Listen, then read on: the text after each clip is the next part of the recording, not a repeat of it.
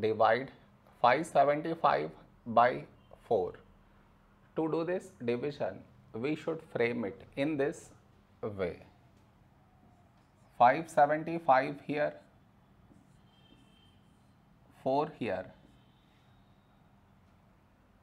This is your step 1. Next, here we have 5, here 4. A number close to 5 in 4 table is 4 ones 4. Now we should subtract, we get 1. After this, bring down the beside number, so 7 down, so 17. A number close to 17 in 4 table is 4 fours 16. Now we subtract, we get 1. After this, bring down the beside number, so 5 down, so 15.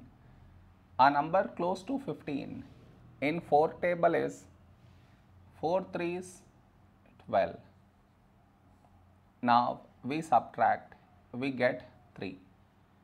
No more numbers to bring it down, so we stop here.